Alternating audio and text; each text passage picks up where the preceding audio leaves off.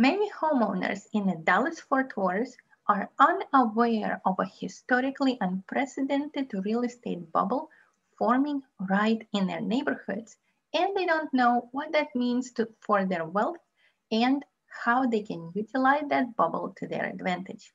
In this video, I am going to go over four reasons why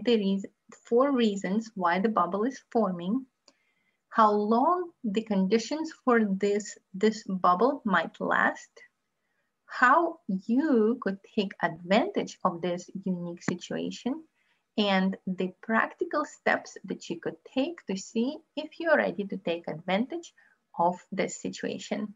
My name is Elena GARRETT, and I am a realtor with the Dallas-Fort Worth area of Texas. And today I'm doing a video on the Dallas-Fort Worth market conditions. So 4 reasons why a real estate bubble is forming or has been forming for the last year. Number 1, the COVID lockdown forced a lot of families to rethink their living arrangements. They're now interested in having their own home offices, their own game rooms, and their own media rooms. Therefore, they're looking to upgrade their living space.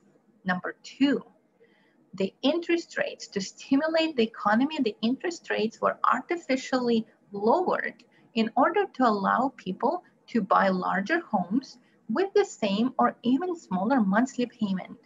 Number 3, the inventory of existing homes have shrunk. Why?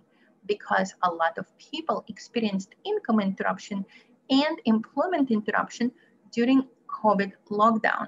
That forced them to go into a forbearance on their mortgage, and therefore they're now ineligible possibly to buy another house, even if the house they're living in right now is no longer affordable.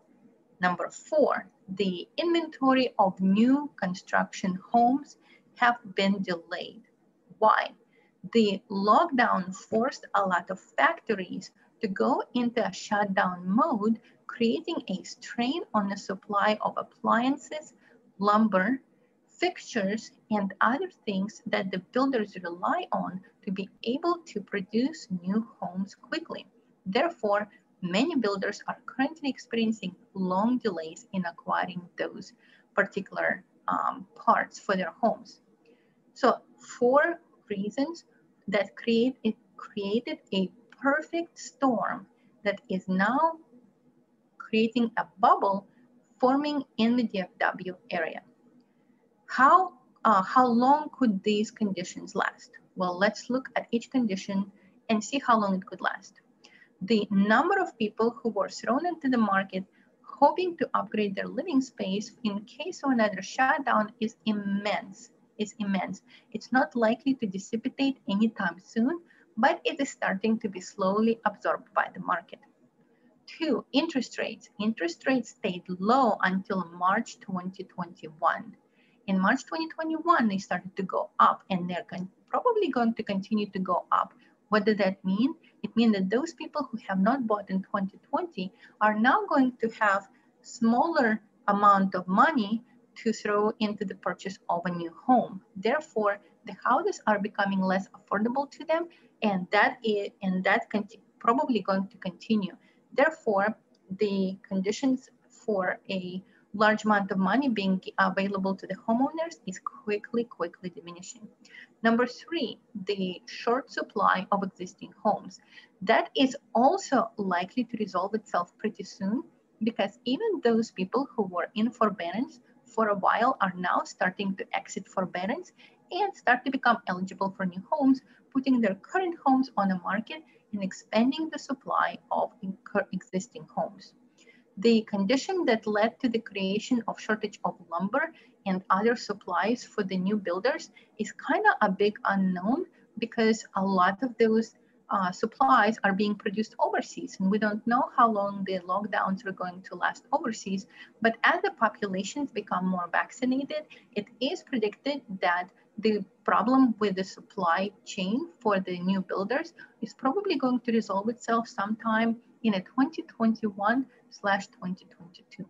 In my estimate, the conditions for the bubble are going to start to dissipate toward the end of 2021 and at the beginning of 2022. What does that mean for you? My recommendation is to see if you can take advantage of the unprecedented historical conditions that are currently affecting the DFW home market. How could you do that? See if you're able to add to the supply. We have a tremendous unprecedented demand for homes, but unprecedentedly low supply.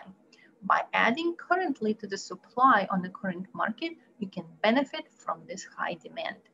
If you're able to sell this year, I think that you would take the most opportunity that is available for the next few years. If you're able to sell at all, my recommendation is to sell before August, i.e. before the kids had to go back to school, because at that time, probably the parents who are planning to move will mostly move already.